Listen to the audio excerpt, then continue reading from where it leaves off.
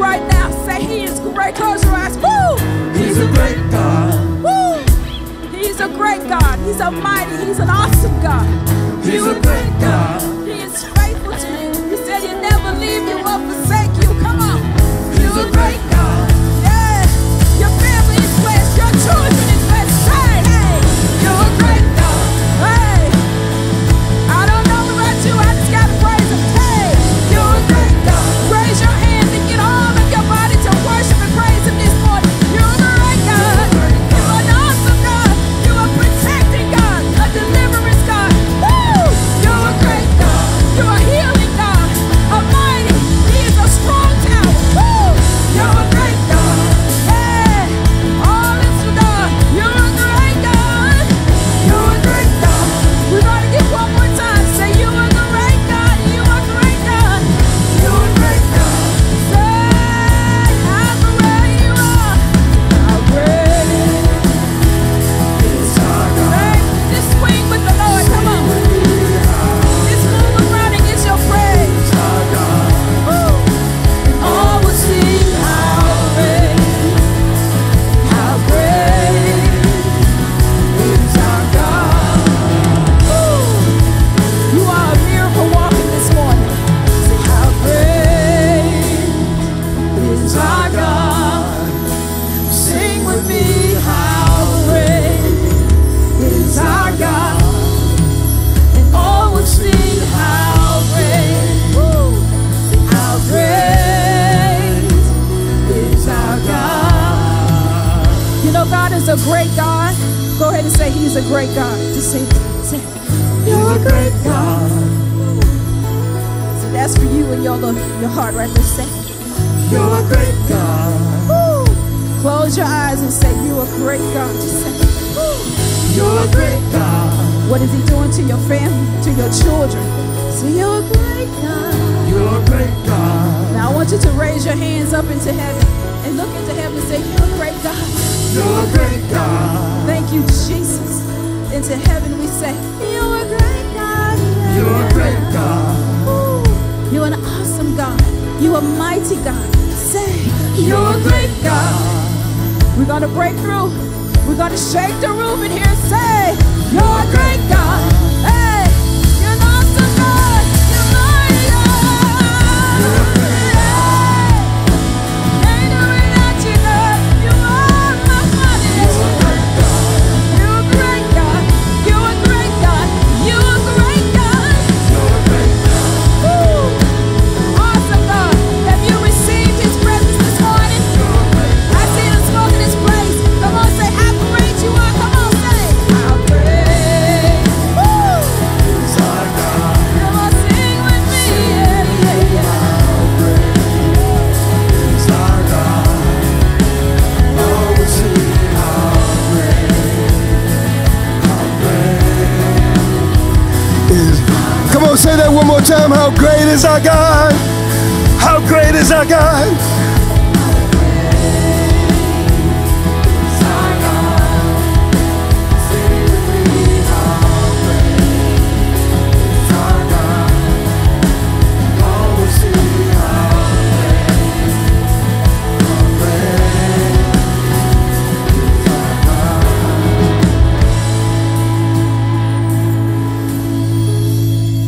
Hallelujah. He's a great God.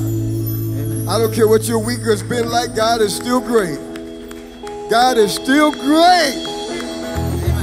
I'm just happy to be in church. I'm happy to be in church. I thank God that I can go to church. I got freedom. I got freedom. Freedom. Look at your neighbor and say, you're free.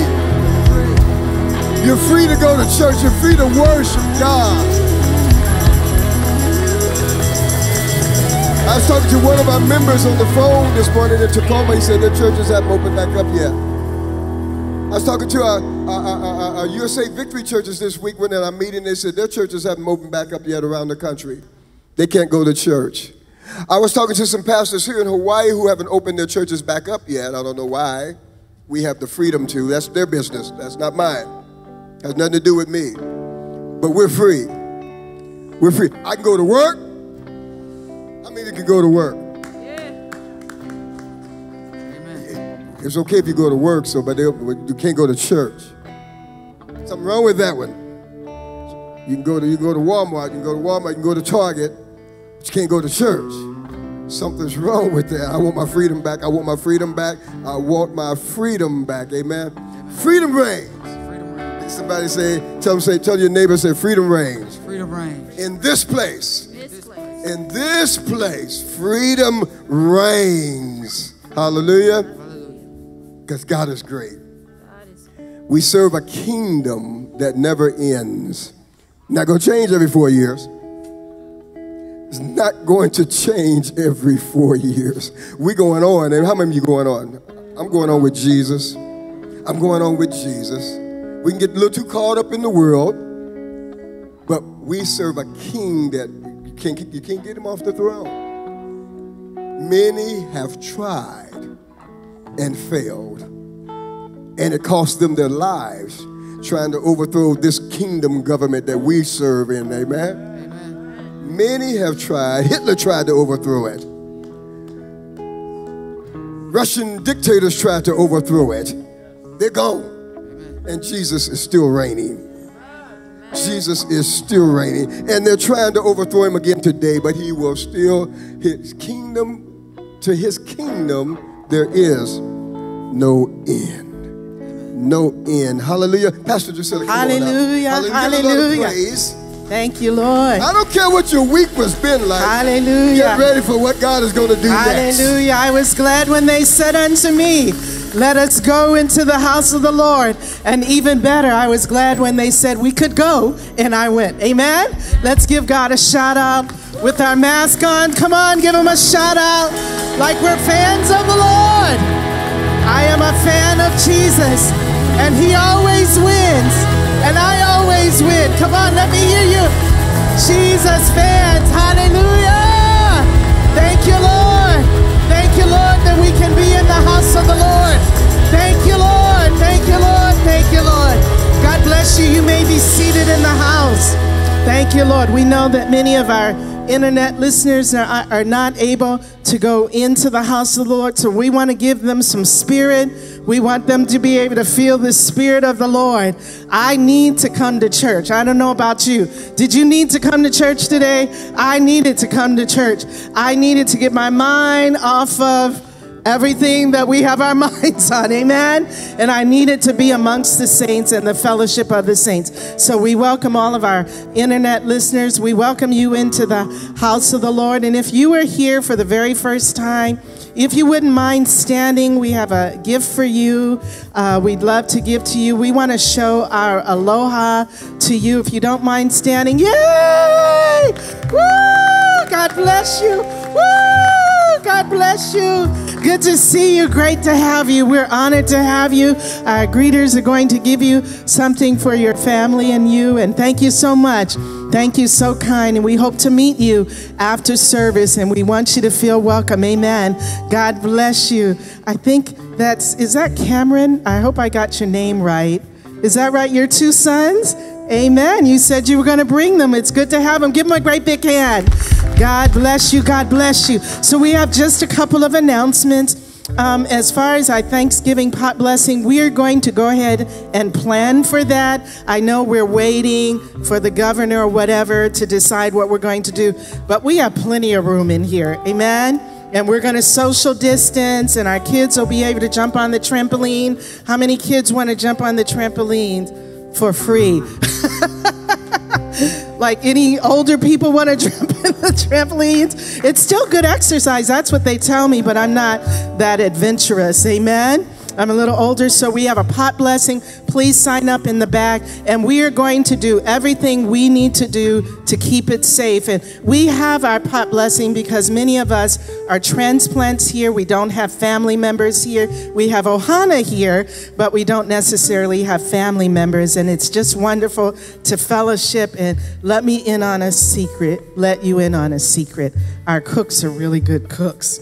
And so we throw down. So this is, you know, if you want some real Southern cooking, we have it, and we have cooks that can do it for us. They're not, you know, what are they, fakes? They're the real thing. So, and then if you want some local food, we have local food too. Amen? God bless you. So sign up for our pot blessing. Anyone can come. You don't have to be a member of our church. We would love to just have time with you and fellowship with you. And we usually sing some songs and worship and fellowship together. Amen? We want to let you know after Thanksgiving, on the Saturday after Thanksgiving from 10 to 12:30, Prayer Center of the Pacific is having another prayer watch, again at the Kapiolani Park, Queen Kapiolani Park. Do you know we are in dire need of prayer? We've got to pray for this COVID thing to go away. We've got to pray for cancer and sickness and what's going on in our country. We need God to show himself strong on our behalf. Amen. We love seeing Brother Perry back in the house. Let's give him a great big hand. God bless you. I believe that's his daughter there. Sister Terry takes such good, you know, God is good. He was in ICU and prayer works. Amen. And so we do have others that need prayer. Amen. That's his God. Yes, his God. Amen. Amen. He probably wants to testify. We'll ask Bishop if he can.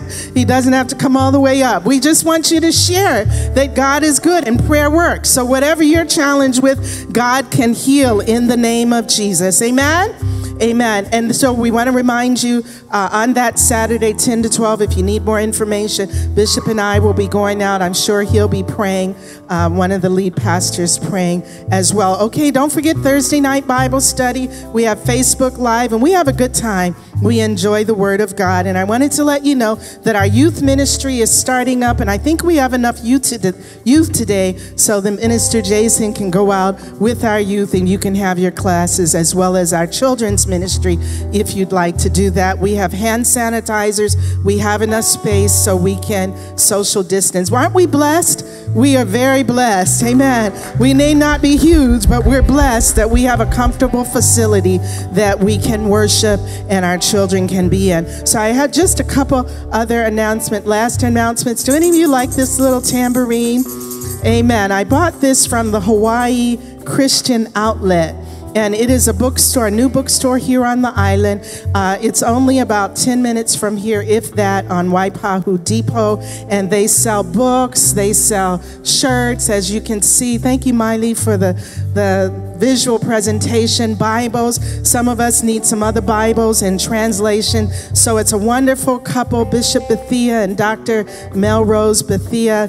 And they own this store. They opened up this year. Of course, they had to close down because of COVID, but it is a Christian bookstore, and we want to support them. So just go on, put it in your GPS. Bishop and I have been there. It's just a beautiful place. And if you just need someplace like a library to sit and read, this is the place to go. And we want to support a small business on the island. Let's give our small businesses a hand. Amen. And we want to mention Brother Mike. He doesn't push this, but he has a detailing service right outside, and we want to support him. Give him a great big hand. God bless you. They do a good job. Thank you for cleaning our cars and our vans. He keeps them up so nice. And I believe you're also located at Pearl Harbor. Is that correct? At the Exchange. Amen. So go on out and support him. These are Christian people, and he's very generous to our church, always bringing something. And last year he brought some wonderful pies for us, I believe.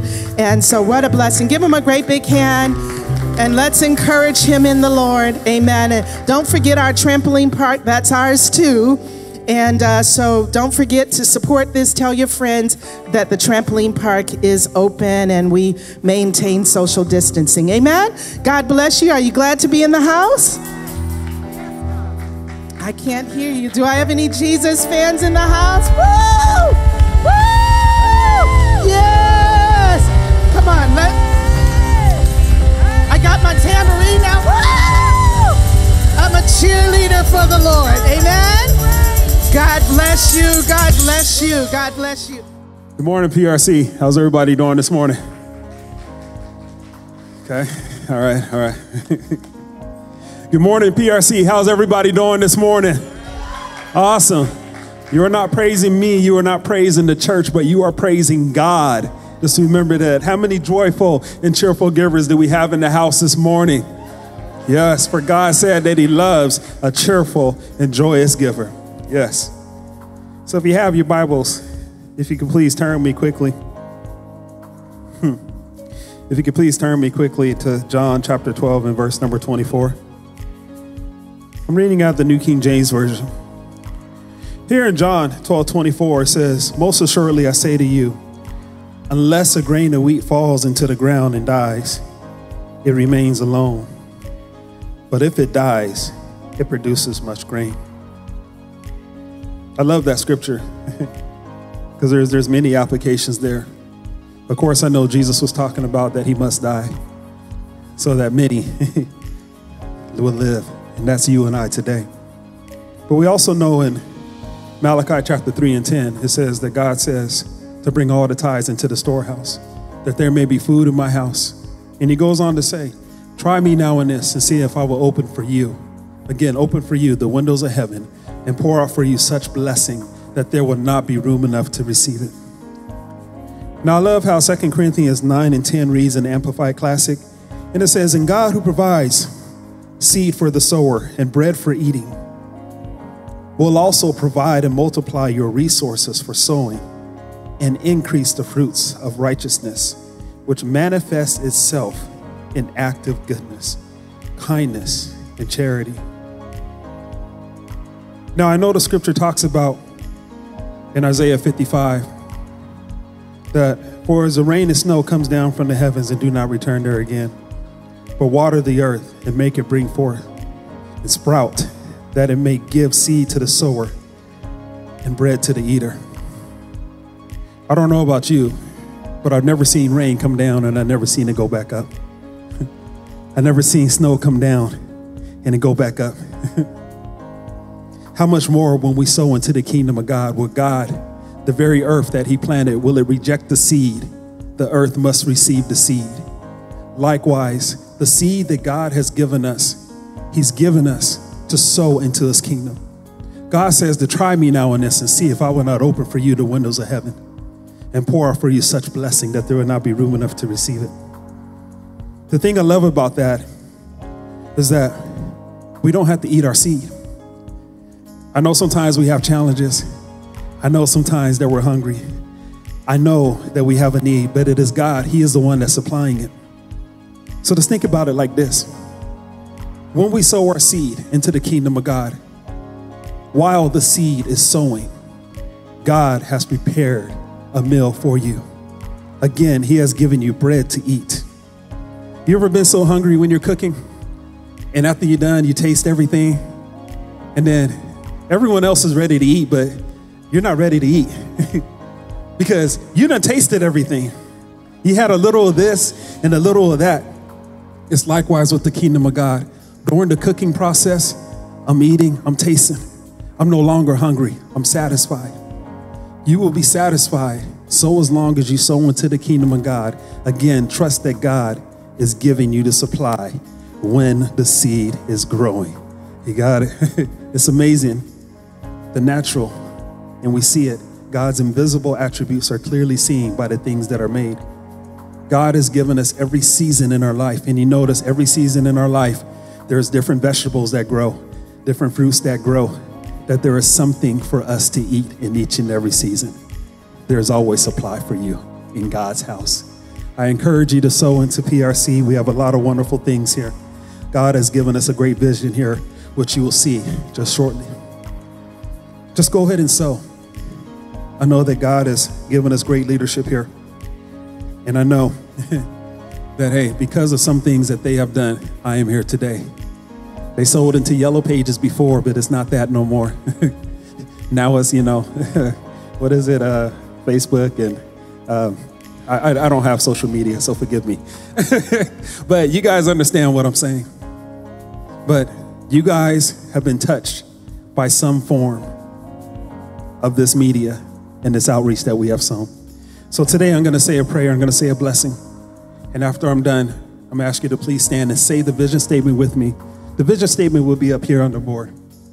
You can just read it along with me, but I'm asking you, get it in your heart that you may run with it. And when you're tired, read it again and get refreshed in the word of the Lord.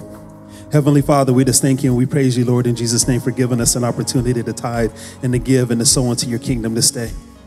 We thank you, Lord, in Jesus' name, that while the seed is growing, Father, I thank you that you have given us bread to eat, Father, during the process. We know that it shall come up, it shall multiply, Father. It does not return to you void in Jesus' name. The rain does not return, the snow does not return. Your word does not return void. So, Lord, in Jesus' name, we know that the windows of heaven shall be opened up for each and every one of us to provide the blessing, Father, that you have already determined. That you are so specific, Father, it's exactly what we need. It is always on time. We thank you for the vision being supported in this house. I ask you, Father, that all of us, within the hearing of our ears, become partakers of the vision in this house. In the name of Jesus, I pray. Amen. So please stand and let us say the vision statement.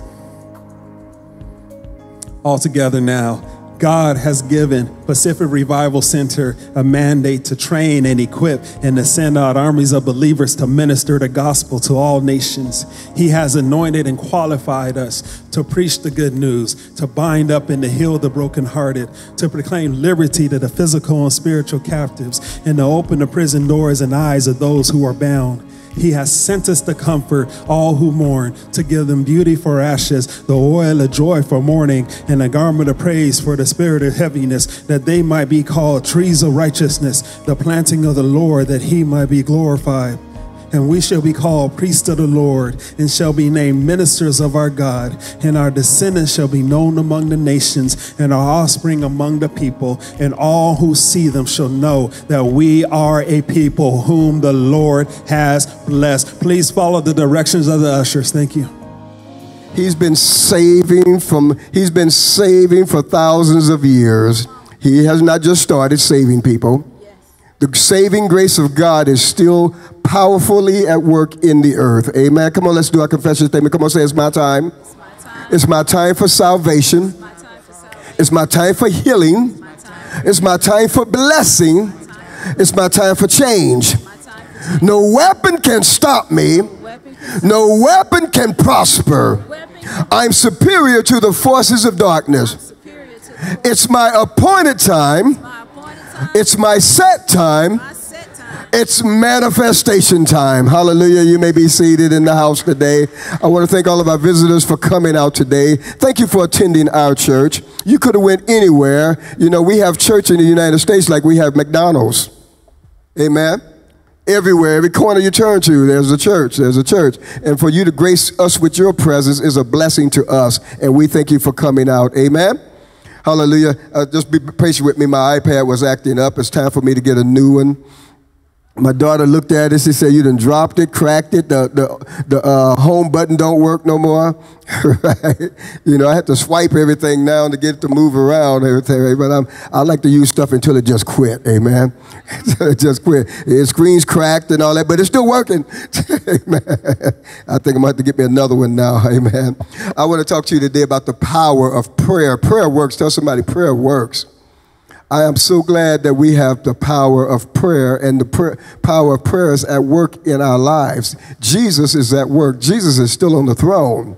Whether you know it or not, he is not going anywhere. He's still on the throne today. The earth is the Lord's and the fullness thereof. Everything belongs to God. You might as well get used to that. Everything belongs to God. Hallelujah. Everything belongs to God. Let me ask you a question. How powerful is your prayer life? The power of prayer, how powerful is it? Just how powerful is prayer? The power of prayer should not be underestimated. James chapter 5, verse 16 through 18 declares that the prayer of a righteous man is powerful and effective. Powerful and effective. Well, Pastor, why did I pray and what I asked for didn't happen? We're going to talk about that today, amen. Why did what I wanted to happen did not happen, amen? We're going to talk about that. The Bible says Elijah, James says it this way, he says Elijah was a just man Elijah was a man just like me and you, just like us. And he prayed earnestly. Get that now. How do you pray? How do you pray? He prayed earnestly. Some of us don't even pray for our food anymore, do we? You know, we trust the FDA. Amen. We trust the FDA with our food. Amen. You know, some restaurants I go in when I was overseas, I say, I just do like the Bible says, just pray and eat it. Just pray and eat it. That'll make you pray, man.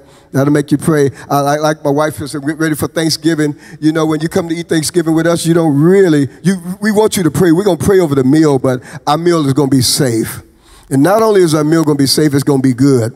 Amen. The food is going to taste good. See, there's two reasons I judge food on. One, it's got to be safe. The other one is it's got to look good. Amen. It's got to look good. But it tastes good. No. What does it look like? What's it look like? You know, Brother Mike, when he brings food into us, and last year for Thanksgiving, he bought a matter of fact, you don't really need to bring any crab, you know. No, we don't need that. We don't need that. We can bypass it. How many agreement with me? He has some crab shipped in. Where did it come from? From Maryland. I said, man, we don't really need that. We don't really need that, you know. He gave my wife some. I said, we don't need that at home. I was trying to convince him. Brought that fish in, right? We didn't need no fish. I didn't get no agreement. I didn't get no amens on that. Huh? Didn't get no amens. We just needed some hamburger, some chicken, just the turkey breast. Don't need the rest of the turkey. That's all we needed. Amen. He bought all that other, they bring all that other food in. Now we do need all those cakes. Where's Sister Daisy at? She's here somewhere. Her and Jason, they here somewhere. We do need them cakes. Amen. That strawberry crunch cake, that's pretty good. Amen. I ain't got to pray for that because they're gonna bring that. Amen. I don't have to spend my time saying, I pray that this Thanksgiving dinner is gonna be good. It's gonna be good. Amen. It's going to be good because there's going to be enough food there that I'll be able to make a choice. It's just a blessing that we live in the United States and we have choices. We have choices. But look at somebody, tell them, say, don't abuse your choice. Don't abuse your choice. Let me get back to the message.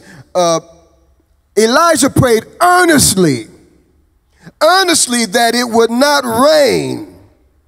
And it did not rain on the land for 3.5 years. I had to put a little note with that. Think about that. We always focus on Elijah praying earnestly for it to rain, but he had to pray just as earnestly for it not to rain. Get that now? For it not to rain as he did for it to rain.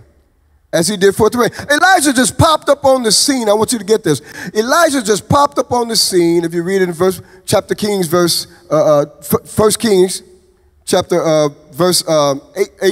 18, and he starts out and he says in chapter 16, he just pops up on the scene out of nowhere and goes to the king and tells the king, by my word, as the Lord liveth, by my word, it's not going to rain until I say so.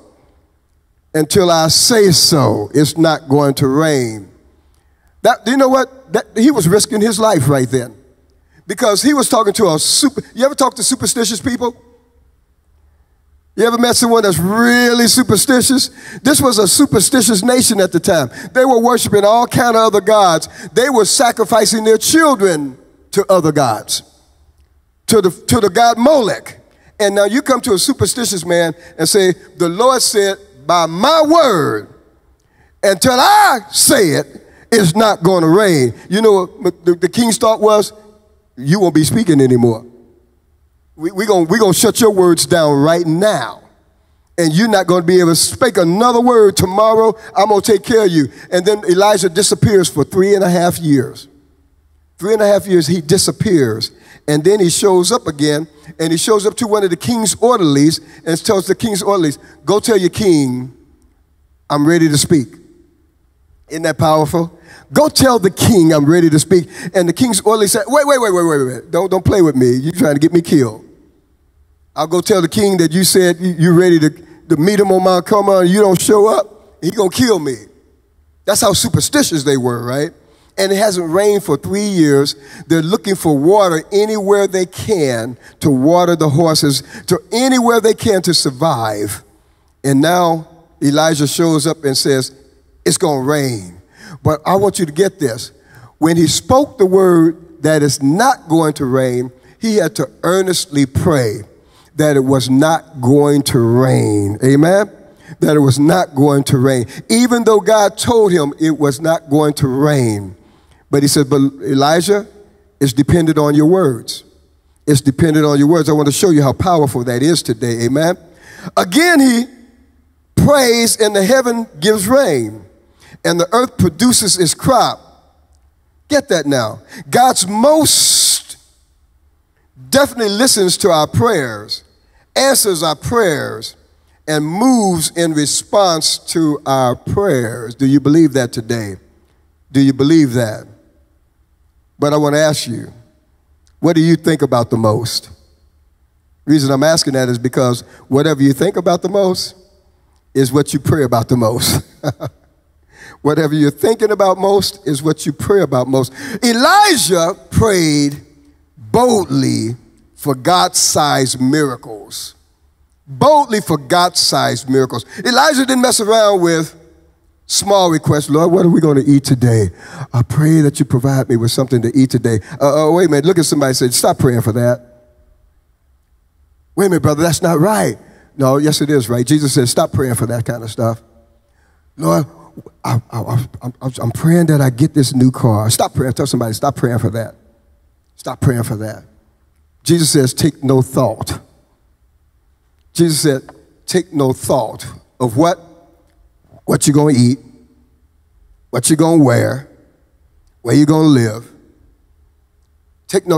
Don't earnestly pray for that. Earnestly pray for some kingdom things, amen? For thy kingdom come. Earnestly pray for that, amen? Earnestly. Elijah went straight to the big request.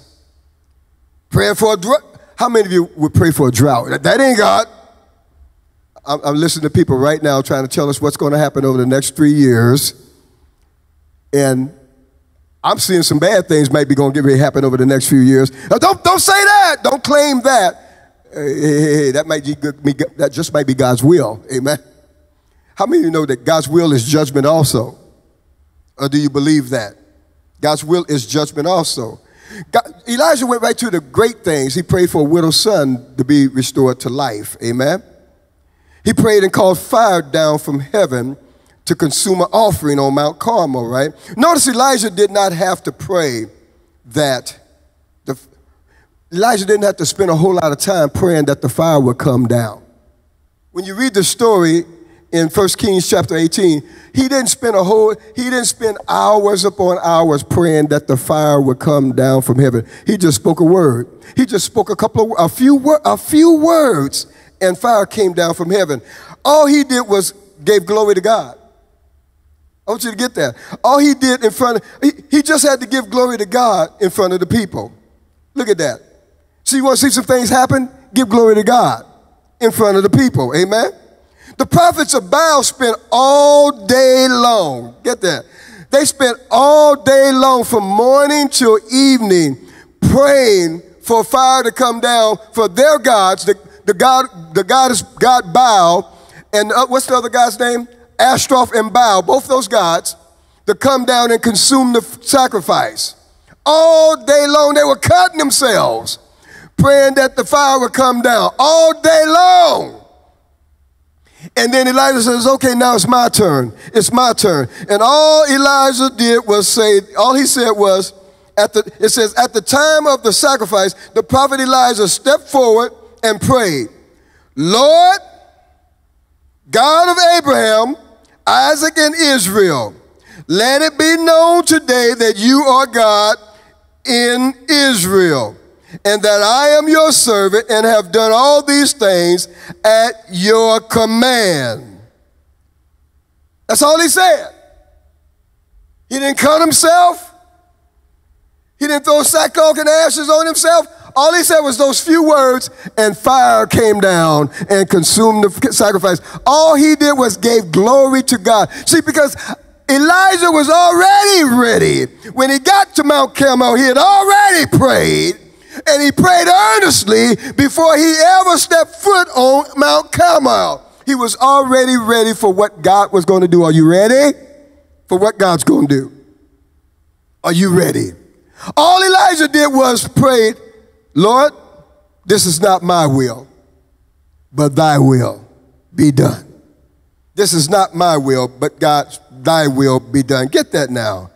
Elijah didn't have to pray earnestly or fervently in front of the world because he did it in private. Because he did it in private. He didn't have to pray earnestly in front of the world because he was praying before he prayed before he went to work.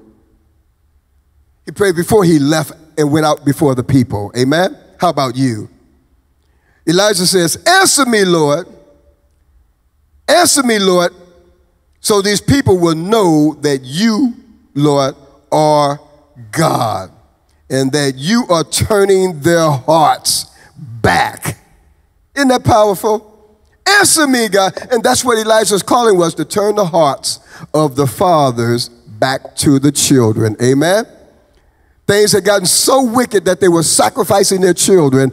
And the Lord says, I'm going to send Elijah, and he's going to turn the hearts of the fathers back to the children. We know John the Baptist had to come with that same mission, to turn the hearts of the fathers back to the children. It tells us in the book of Joel. The Lord says, unless he comes and smites the earth with a curse. I want to tell you today, if we don't turn our hearts back to our children, this curse of COVID-19 is not going to end. It's not going to end. It's just going to be one after the other, one calamity after the other until we turn our hearts. Look at somebody, say, turn your heart back to God. Amen? Back to God. Well, no, if you watch television, they'll say this is going to be, COVID-19 is going to be taken care of by science. I want to tell you, COVID-19 is going to be taken care of by God. By God. Amen? The Bible says, and then the fire of the Lord fell and burned up the sacrifice, the wood, the stones, and the soil. It burned up everything. Everything. And also licked up the water in the trench. Yes, Elijah called down fire from heaven to consume the water and the sacrifices, not for his own glory, but so that others would know that Yahweh is God. And there's no other God in heaven or earth. God is God over heaven and earth. Amen? Elijah's prayers were about pointing the world back to God. What are your prayers about? Your daily needs, huh? Your daily needs. That's what our prayers are usually about, our daily. You know, Jesus told us how to pray for that already. He said, give us this day our daily bread. Amen? Give us this day our daily bread. Jesus taught us. He says, that's all you got to say. Lord, give me this day my daily bread.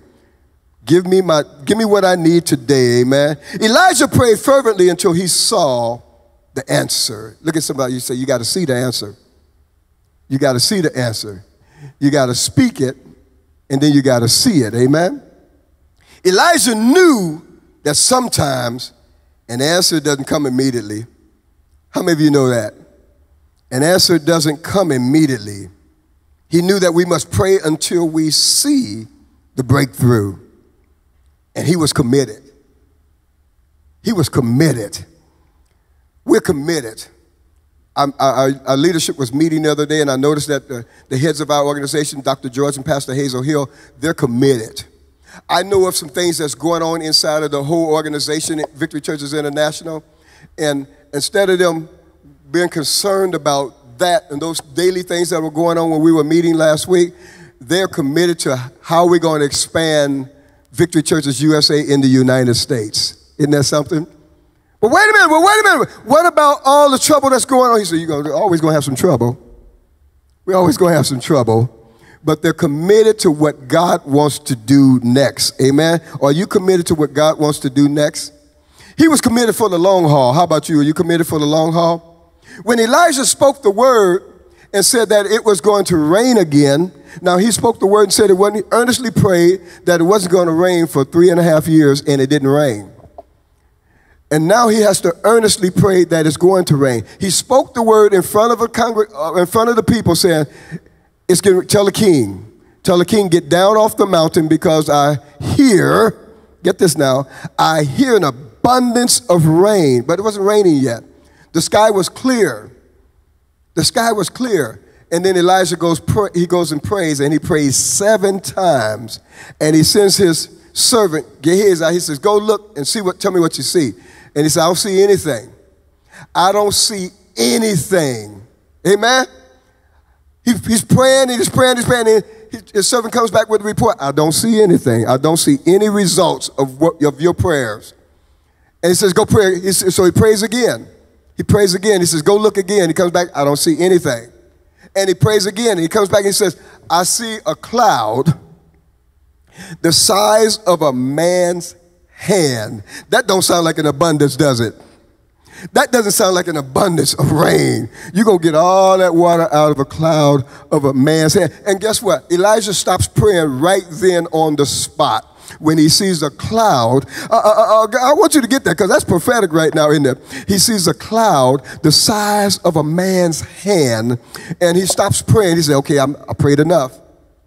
I prayed enough. Now I see what's getting ready to happen. I see what's coming. I see what's coming. I see God is getting ready to pour it out. My prayer has been answered. You know, the Bible tells us, despise not the day of small beginnings, for though your beginning is small, your end shall be great. Hallelujah. Somebody should praise the Lord on that one. See, I see a cloud the size of a man's hand, and he stops praying right then. Okay, I don't have to pray anymore, because the results of my prayer are on the way. They're on the way. Amen? But no, you're trying to wait till you see the whole picture before you get started. Amen? You're trying to wait till you see everything before you get started. He was committed. Jesus taught us, he says, I tell you the truth. Over in Matthew chapter 17, verse 20. Jesus says, I tell you the truth. If you have faith as small, if you can see a cloud as small as a man's hand, if you have faith as small as a mustard seed, you can say to this mountain, move, and from here to there, and it will move.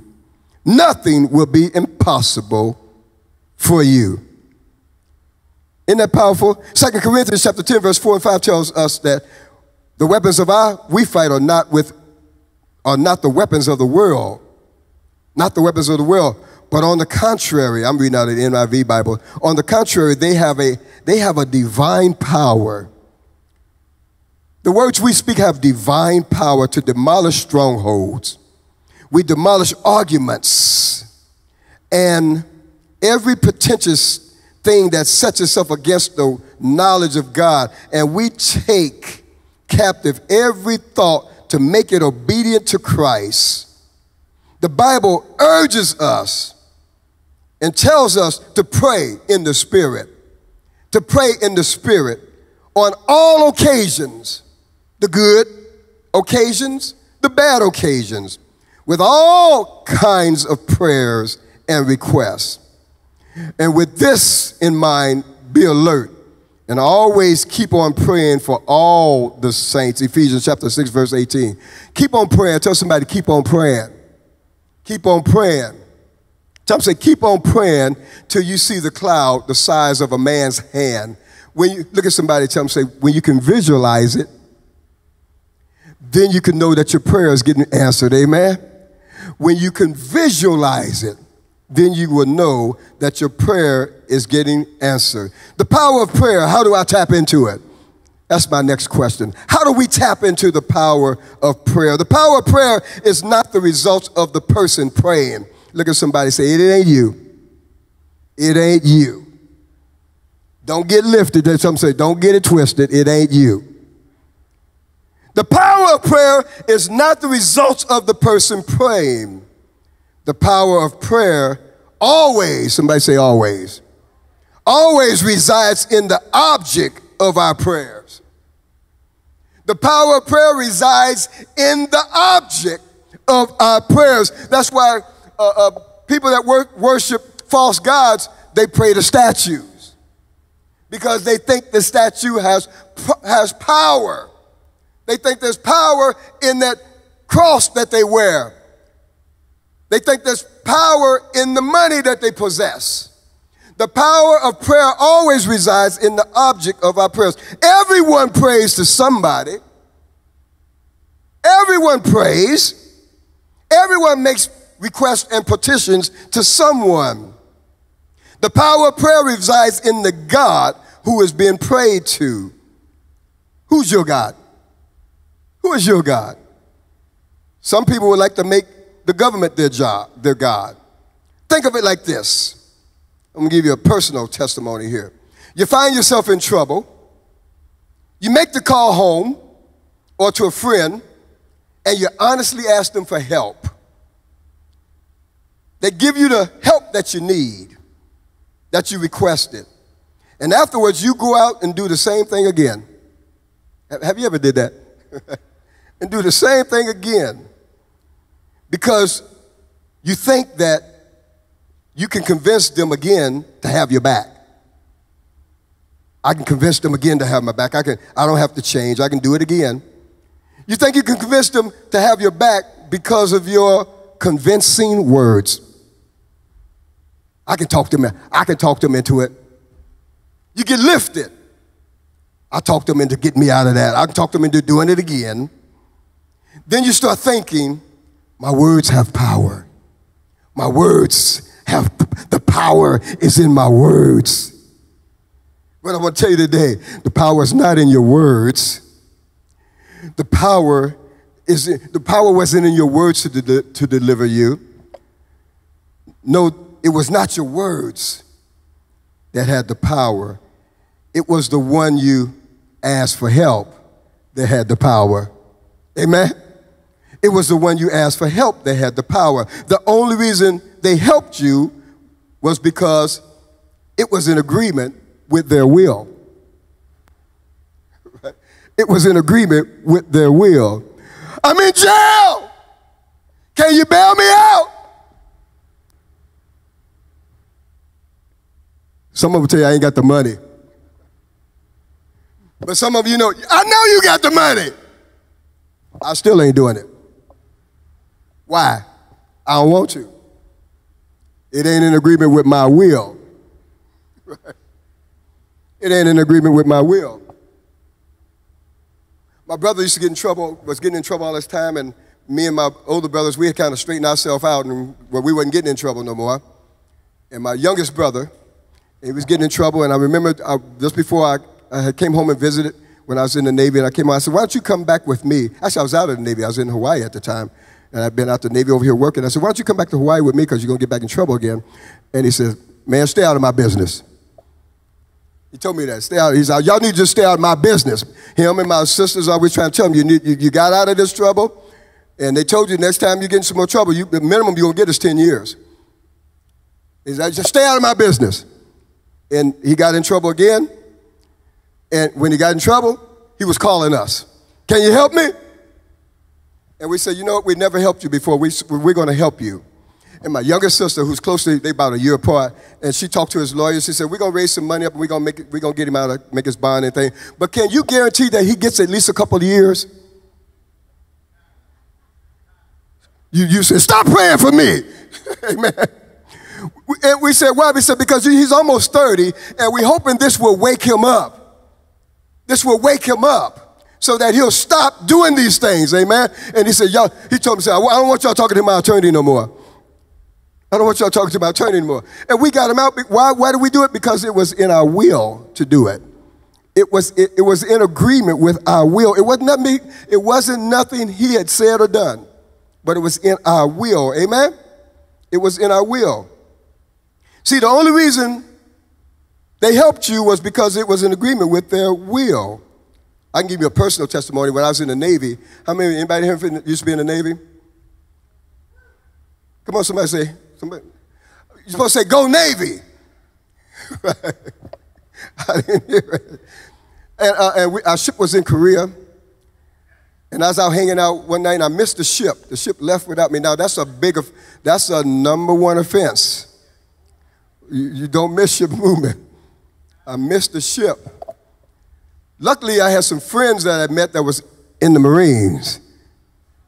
And we had been dropping them off on the beach. And I had sense enough to go over there and talk to the gunny. And he said, Kelsey, don't turn yourself in, because you're supposed to go turn yourself in. He said, don't do that. He said, because then they'll keep you here 2 or 3 months, right? Because they'll turn you into an all-okay. How many familiar with the all-okay?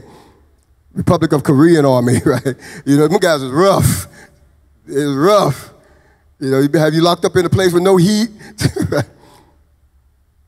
And he said, don't, he said, because they'll have you, just to see if you did anything up and down the coast. He says, we're going to put you on the manifest with us and fly you back to Okinawa where your ship is going to be at. And we'll put you on a flight with us because we're going to leave next week. I beat my ship back to Okinawa. But when I got back, I still had to face what happened with my actions. I had to face that. And when I get back, I'm waiting to go to captain's mass. That's y'all call that Article 15 or whatever. Captain's mass. And before you go to captain's mass in the Navy, you go to XO mass first. The XO makes the decision, the executive officer. And captain didn't like me. I knew I was in trouble. And everybody was asking me what happened. I wasn't talking. I wouldn't say. I kept my mouth shut. You know, the Bible says over in Lamentations, it says, humble yourself and be quiet. Amen. I said, I kept my mouth shut and I was praying.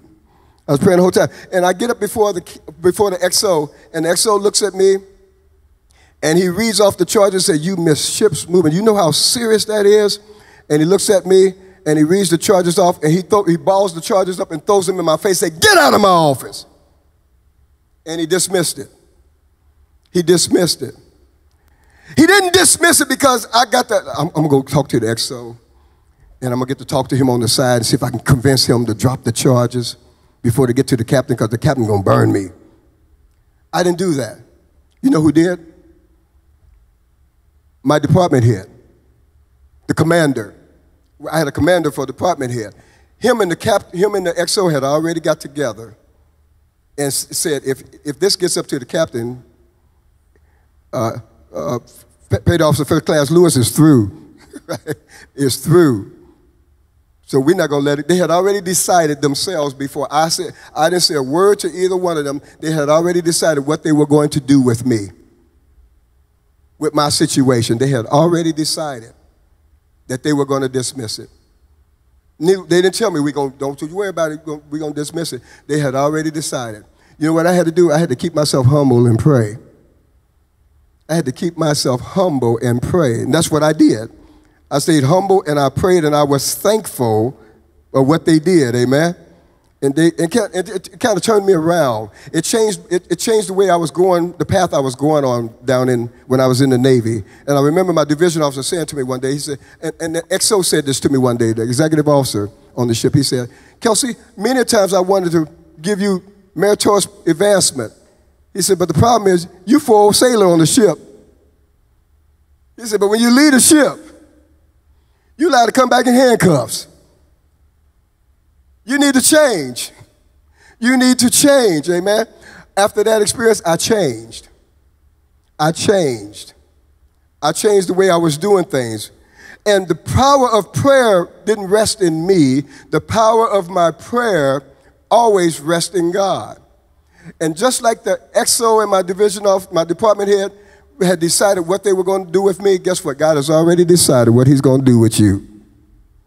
He's already decided what he's going to do with you. That's why Jesus tells us, he says, before you even ask, does your Bible say that?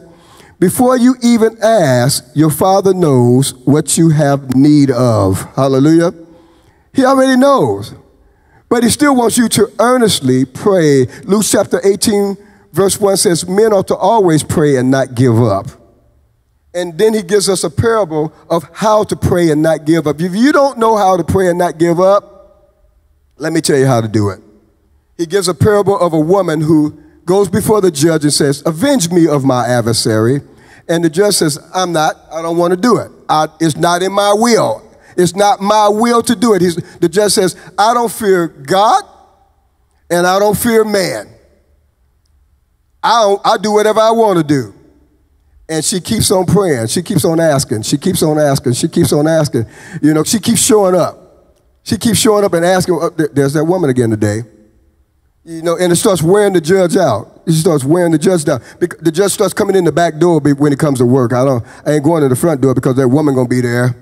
She's sitting out. She's always sitting outside. She's sitting right outside the front door of the steps of the courthouse, waiting for me to come in. And then he stops coming in the front door. He starts coming in the side door. And you know what the woman gonna do? I'll tell you exactly what she gonna do. Because something my mother would have done. She'll go bake a pie. And she'll go start talking to the judge's clerk. I bought you this pie. She'll start focusing on the judge. She'll start focusing on those that are around the judge. I bought you this pie. See if you like it. See if you like the pie. Right? Oh, yeah, that pie was good. Could you tell me, the judge don't come in the front door no more. Where does he come in now? You know, I ain't supposed to tell you this. But he comes in the back. He comes in the back door now. There's no, she's camping out at the back door. You know what I'm talking about, don't you? Camping out at the back door.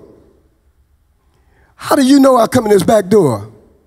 Well, I just kind of thought maybe you changed, something was wrong with you. You were sick or something. You don't want to be seen or something. And so he starts coming in the side door. And she go bake another pie. And she go start talking to the security guards, the federal police that monitors the building. What happened? The judge don't come in the back no more. Well, he stopped. He don't come in till 9 now.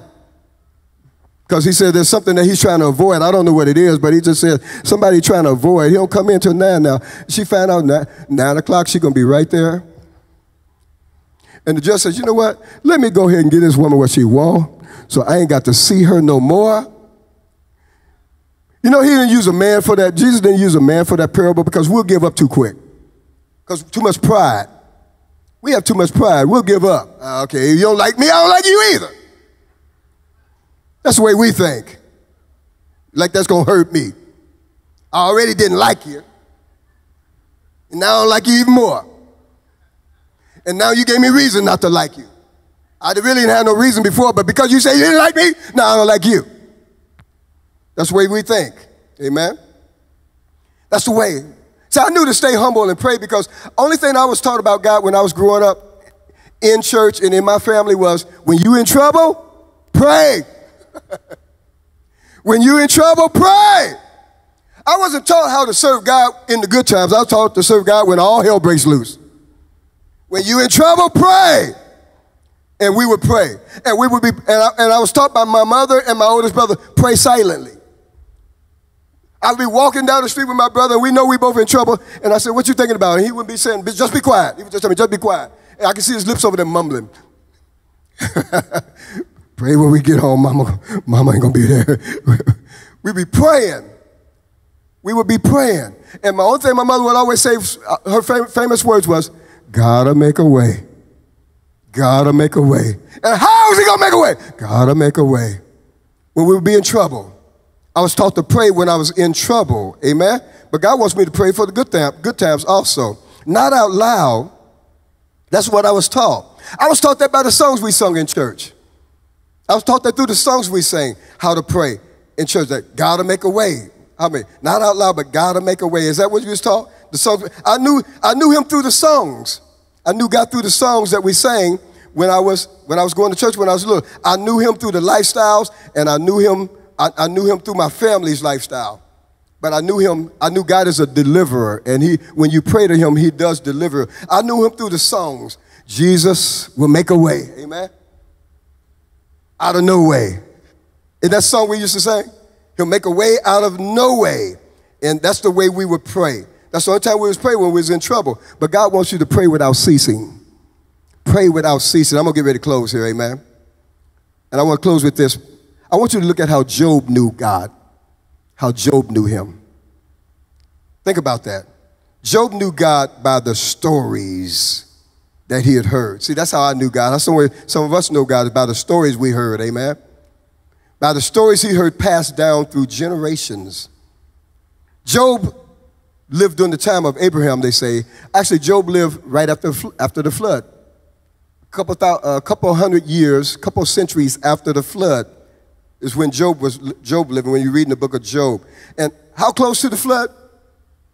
So close that one of Job's friends, Eliphaz, when Job was in trouble, when Job had lost everything, one of his friends, Eliphaz, says to him and makes reference to the flood. He says, will you keep the old path, in Job chapter 22, will you keep the old path that the wicked have trod? They were carried off before their time, their foundations washed away by the flood. Job lived to be 200 years old. Think about that. Noah's son, Shem, was still living when Job was on the earth. So, and Shem lived to be 300 years old.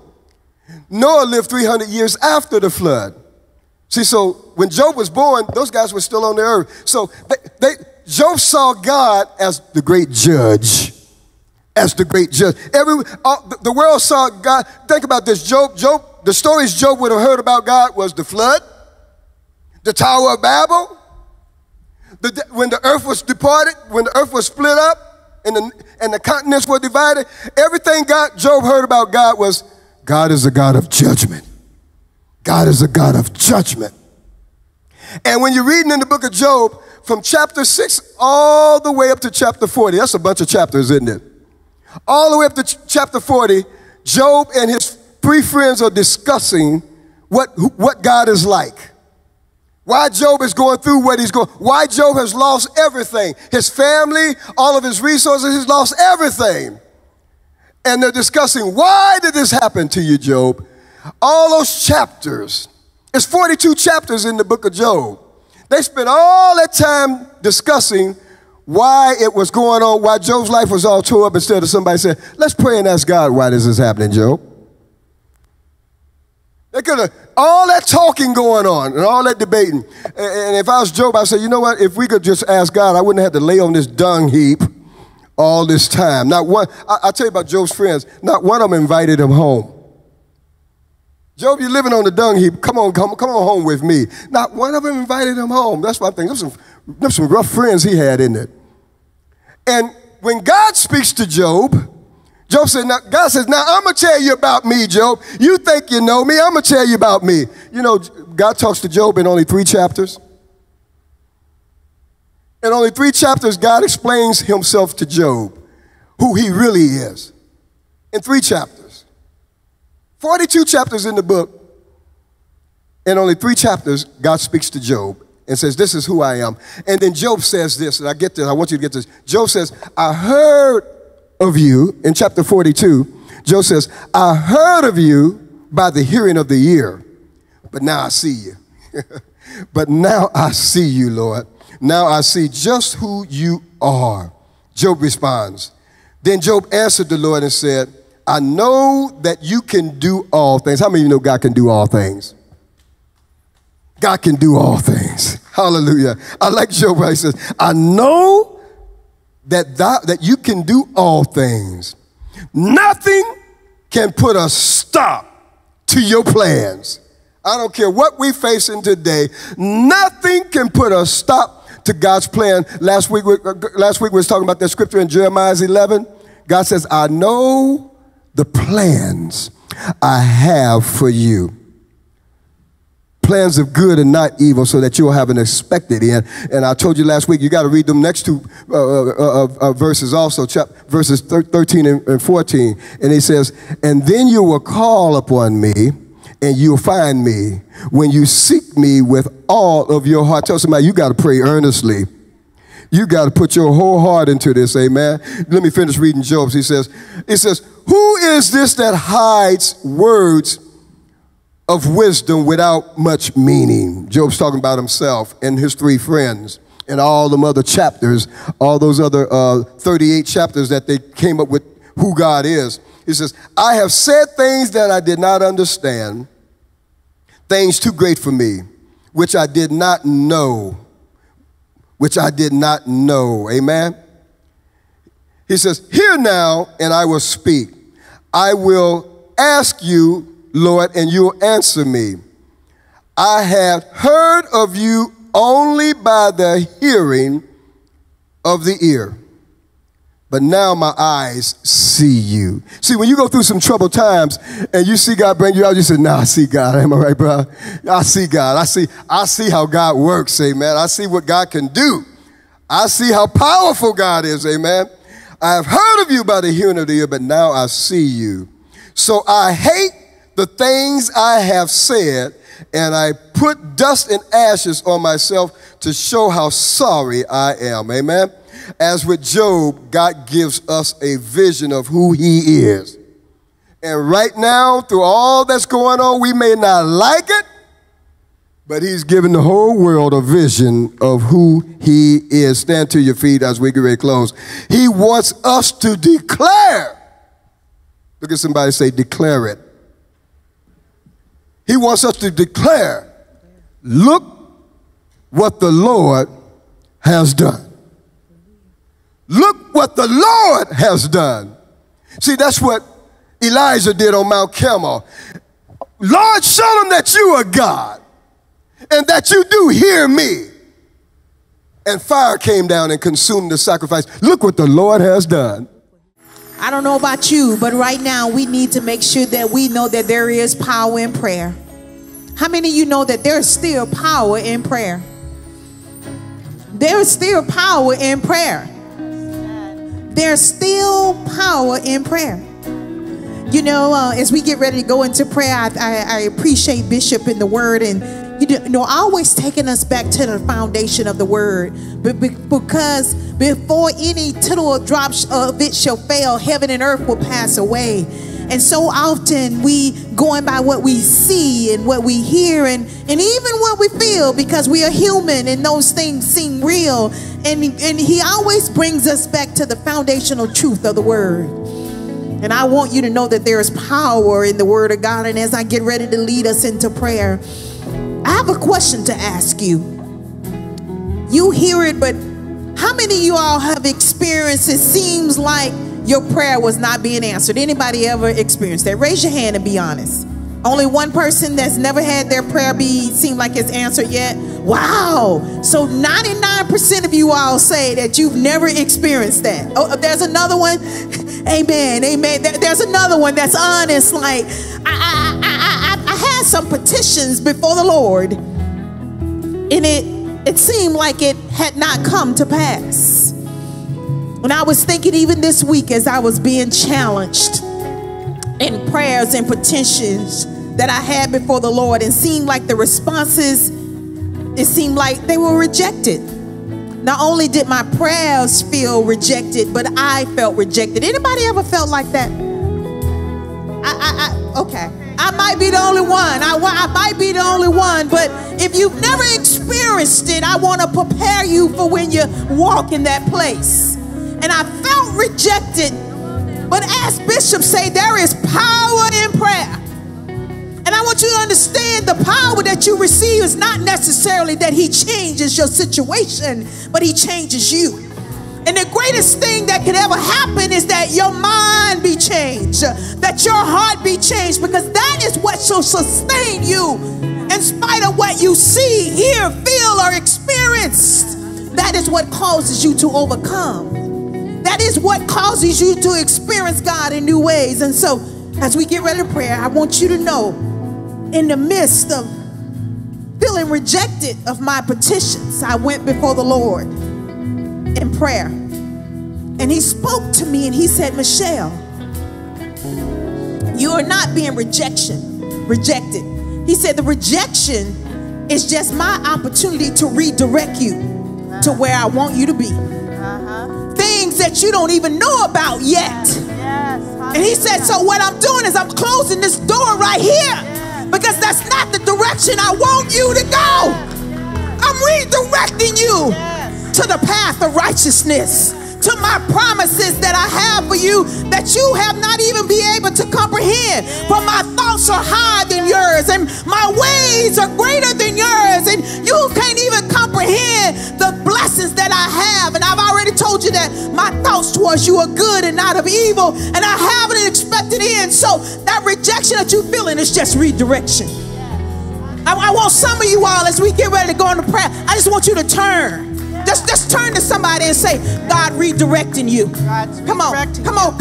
Tell somebody. God redirecting you. God just redirecting you.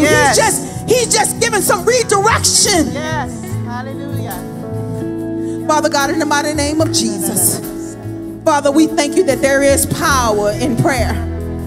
We thank you, oh God, that as we come to the throne of righteousness, knowing that you're God and you're still on the throne and that you make no mistakes, that you are a God that's able to do exceedingly and abundantly above all we can ask or even begin to think about, that we can't even comprehend the greatness that you have. And God, even the circumstances and situations that seem overwhelmingly, God, and even negative at times. And God, as we come in prayer, we recognize that your word has declared that you can take all things and make it work together for your good, for them that love you and that are called according to your purpose. And God, we pray, God, that you will continually reveal your purpose, God.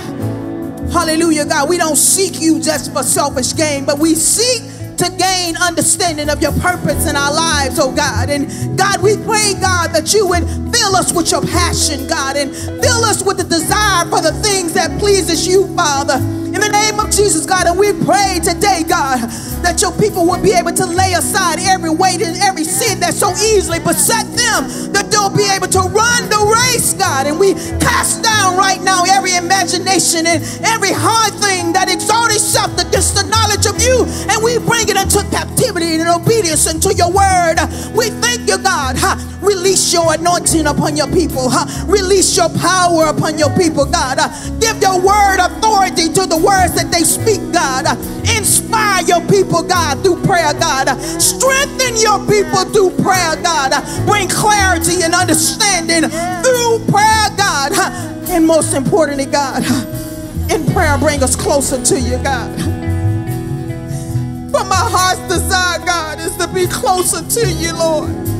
It's to know you in the pardon of my sins, God. It's to know you, God, in the midst of my hurt, in the midst of the disappointments, God, that I might know you. Hallelujah, God.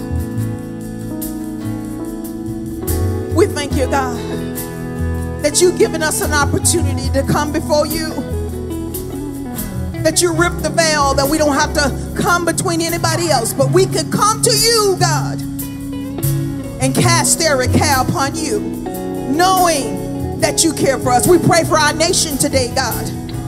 God, your word said, oh God, that if my people which are called by my name would humble themselves and pray and seek your face and turn from our wicked ways, that you would hear from us and that you would heal our land. And we need a healing, God, in our country. We need a healing in this world. We need a healing in our nation. We need a healing in our bodies. We need a healing in our families. We need a healing in our schools. We need a healing in our communities. We need a healing in our government. We need a healing in our leaders. We need a healing within our pastor, God. God, we call upon you, God. You said one could put 1,000 to flight and two could put 10,000.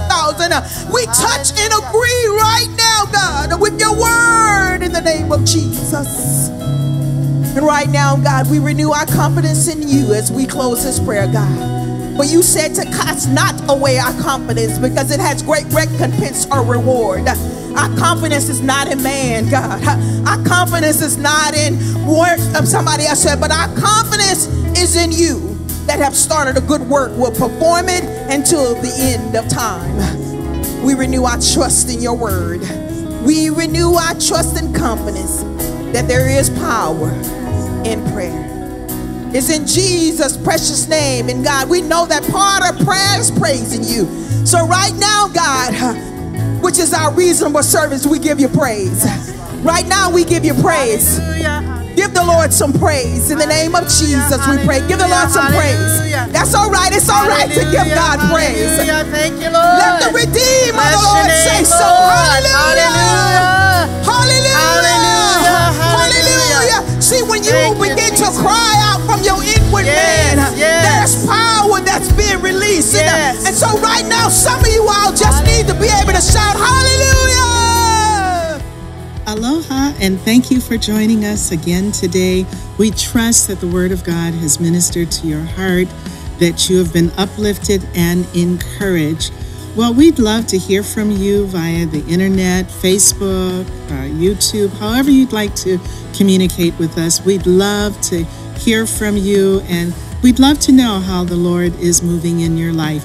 We're going to close our service today with prayer, trusting that your week will be a great week, that you will feel His presence, you will be revived and encouraged, and the Word of God is going to come back to you in a powerful way. So, Father, in the name of Jesus, we thank you for this wonderful day that you've made. We will rejoice and be glad in it. And as all of our listeners are praying right now, we thank you that you are touching and moving in every situation. Lord, we thank you that there is nothing too hard for you, nothing impossible, and your word has been deposited on good ground, and it will bring forth great seed. We command any discouragement, depression, or anything that will try to attack the minds of those who are listening to go in the name of Jesus. We thank you, Lord, that we can call on the name of the Lord, and we know that our prayer is answered. We know that our prayer is answered in Jesus' name. Thank you so much. Again, give us a call, write us. We'd love to hear from you. We'd love to also have you join us. If you're here on the island, we'd love for you to stop by and just join us in worship, praise, and prayer. God bless you. Aloha. Mahalo for tuning in with Pacific Revival Center. If this message touched your spirit, make sure to subscribe and follow us on all our social media accounts to connect with our online family. If you're already a follower, share our content with your family and friends. And if you'd like to support the ministry, click Give Now below. Our mission is to train, equip, and send out armies of believers to minister the gospel to all nations. And together, we can send the love of Christ to all corners of the world. We'll see you next week here at PRC, the place to be.